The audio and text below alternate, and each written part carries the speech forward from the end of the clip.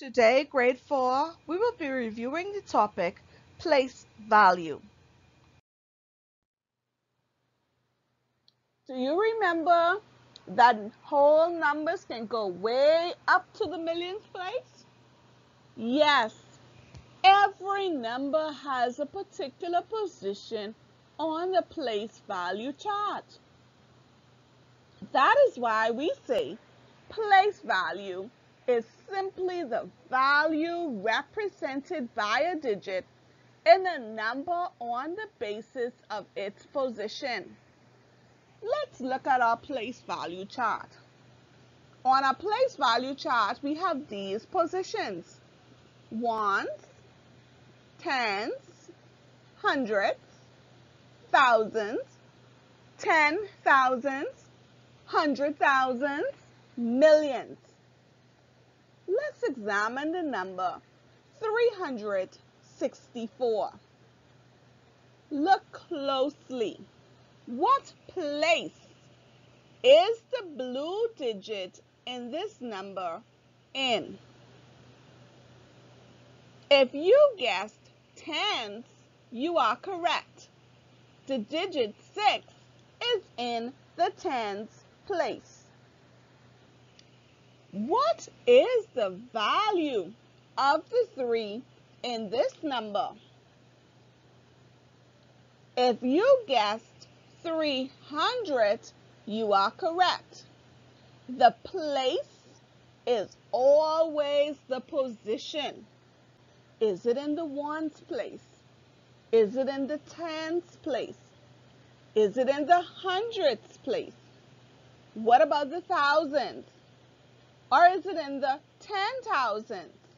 What about the 100,000s? Or is it in the millions place? It's always the position. When we talk about value, it is how much a number is worth.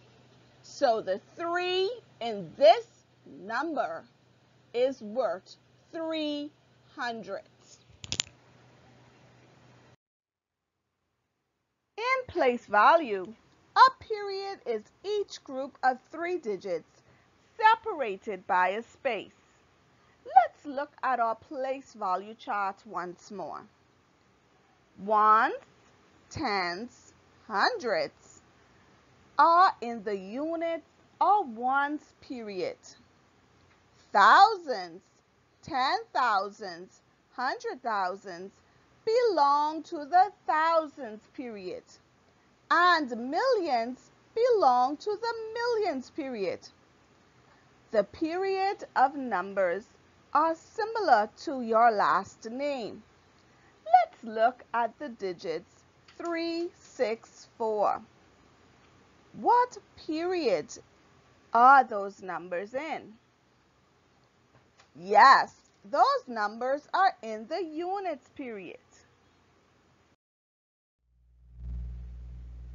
Do you know that a number can be written 4 ways? Yes, numbers can be written in standard form. When we write a number in standard form, we simply write the digits. Let's look at our example. In this example, I have the number 2,587,256.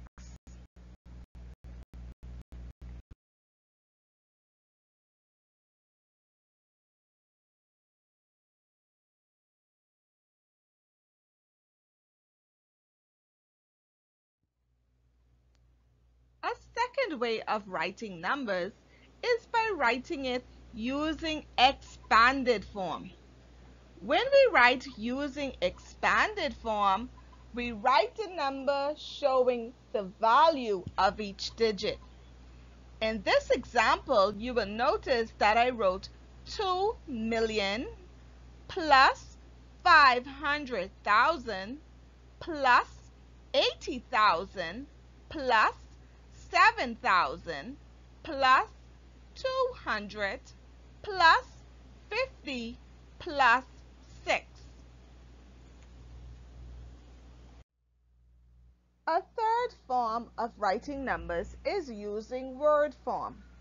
When we write in word form, we simply write all the numbers out in words. In this example, you will notice that I wrote 2,587,256, all in words. The final way of writing numbers is in short word form. When we write in this form, we simply write the number followed by the period it represents. So you will notice I wrote 2,587,256. Whenever you write in short word form, you do not have to include the words units or ones. Let's test your knowledge. Can you figure out the correct form in which these numbers are written below? If you guessed number 1 was written in expanded form, you are correct. This example shows that the number has been written according to the value of each digit. If you guessed that the second number is showing that this number is written in standard form, you are correct. This example shows that this number has been written out only in digits. The third example was written only using words. So if you guess that this box was written in word form, you are 100% correct. The last box is showing the number along with its period. So this number was written in short word form.